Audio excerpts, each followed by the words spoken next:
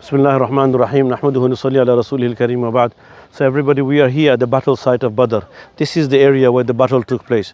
Our Prophet sallallahu alaihi wasallam, he was in his arish. The arish of the Prophet sallallahu alaihi wasallam. Arish basically means like a shaded area where the Prophet sallallahu alaihi wasallam, he was there. And from there the Prophet sallallahu alaihi wasallam was commanding and leading, and he was actually giving instructions.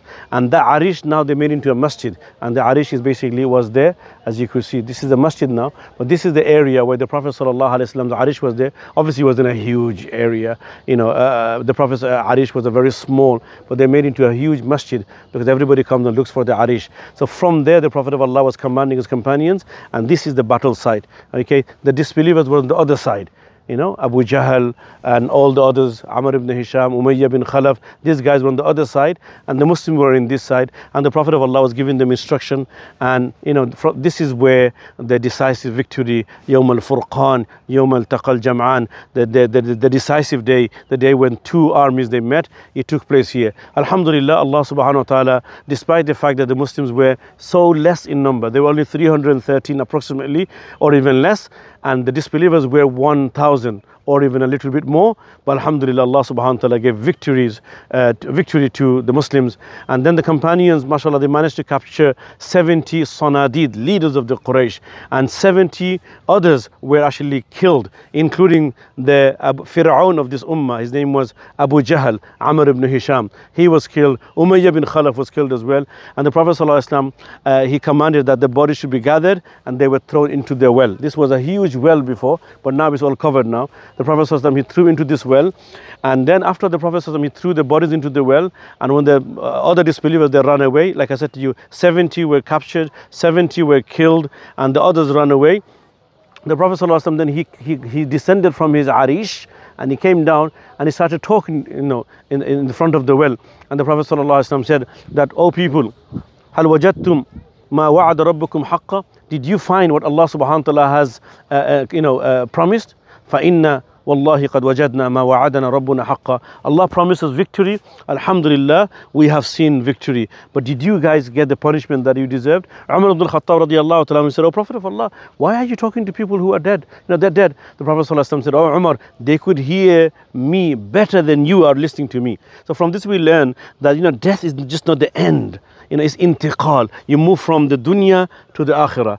But the details of akhirah, how much they could hear, when can they hear, we don't know. We just believe in whatever Allah and His Rasul tells us, sallallahu alaihi wasallam. So, but it's not the termination of life and the life is completely finished. No, there's a new beginning, everybody. If you're believers, you have Jannah. If you're disbelievers or you haven't repented, then there's punishment. So that's what the Prophet of Allah was teaching us. It's not the end. So this is the place, this is the battle site place, subhanallah. So many Quranic verses were revealed here. Allah subhanahu wa ta'ala always reminded the Muslim, وَلَقَدْ نَصَرَكُمُ اللَّهُ بِبَدْرٍ وَأَنْتُمْ أَذِلَّةٌ. Remember when Allah subhanahu wa ta'ala assisted you and helped you and gave you victory in Badr when you were less in number. So Allah subhanahu wa ta'ala, to them numbers are not important. Numbers, Allah looks at the taqwa, He looks at the piety, He looks at the dua. And Allah subhanahu wa ta'ala talks about so many, Surah Al-Anfal. Read everybody Surah Al-Anfal. Surah Al-Anfal is called, the other name of Surah Al-Anfal is Surah Badr. It's the surah of the Badr. And alhamdulillah, Allah teaches us so many things. One of the things that we learn is that iman and amal salih will give you victory. We learn tawakkul, trusting Allah subhanahu wa ta'ala will give you victory. We learn dua, supplicating to Allah subhanahu wa ta'ala gives you victory. We learn the importance of obeying Allah and His Rasul sallallahu alaihi wasallam. The Sahaba, they were asking about the spoils of war, the gains of war, mal al-ghanima. Allah subhanahu wa ta'ala talks about, يَسْأَلُونَكَ عَنِ الْأَنْفَالِ قُلِ الْأَنْفَالُ لِلَّهِ وَالرَّسُولِ, and then وَعْلَمُوا أَنَّمَا غَنِمْتُم مِّن شَيْءٍ was revealed. So so many things we learn in the battlefield. Number 6, we also learn that the Prophet of Allah is not just a role model only in salah and ibadat, also in qiyada, also in leadership as well. And he led them, physically by being here and told them what to do. This is this is why we have to follow the Prophet of Allah in all affairs. We also learn as well from this that the companions of Rasulullah sallallahu alaihi wasallam, to them the most important thing was pleasing Allah and His Rasul sallallahu alaihi wasallam. There were so many of the Ansar and so many of the Muhajirin companions companions, they recognize all of the disbelievers because they grew up with them, they done business transaction with them as well. So many of them were related to them. For example, Abu Bakr radiallahu ta'ala anhu, his son Abdul Rahman was in the opposite team, and and he said to him later on, the father, I saw you in Badr. Abu Bakr said, what happened? He said, well, I changed my my zone. I changed from right wing to left wing so that I don't come in front of you because I don't want to fight my father. Abu Bakr said, son, lucky that you didn't come in front of me because I would have actually struck your neck with my sword. Because that day I wasn't looking at you, a father looking at the son. He was someone who's coming here to fight Allah and His Rasul.